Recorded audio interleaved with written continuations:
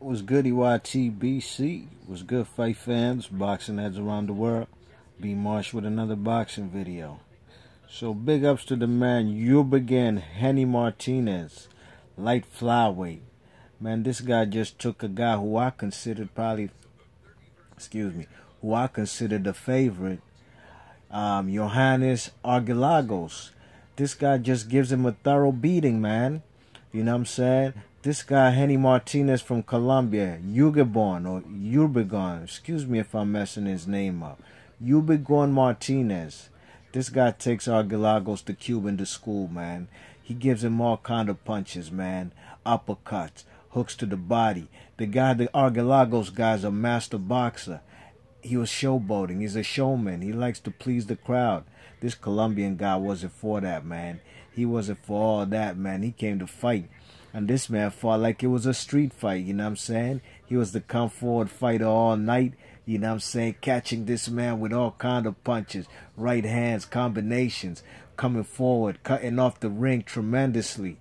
Man, it was an impressive effort by the man Martinez from Colombia, you know what I'm saying? I think this guy's favored to win the gold now, you know what I mean? He's gonna face what's his name?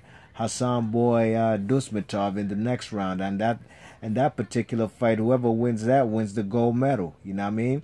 And I favor this guy Martinez, you know what I'm saying?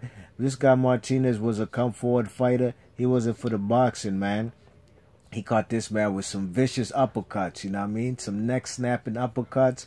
And Argilagos, man, he was showing off early, but in the last few rounds, he wasn't with the showing off, man, because he knew he was in trouble. So actually, the guy Martinez wins this fight by split decision. But in my opinion, I had the Martinez winning every single round, you know what I mean? I was impressed with the body work, you know, hitting with the shots under the ribs, you know what I mean?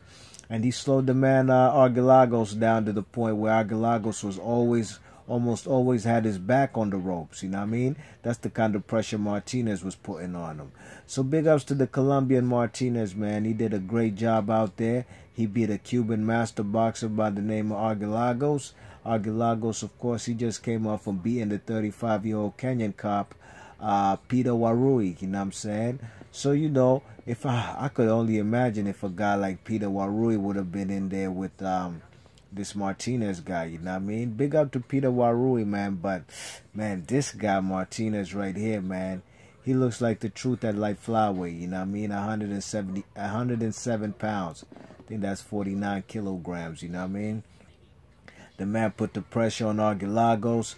He was hitting him, man. I like this kid right here, man. Argilagos, man. You know, Argilagos, to me, in my opinion, didn't win any round, and the right man definitely won the fight.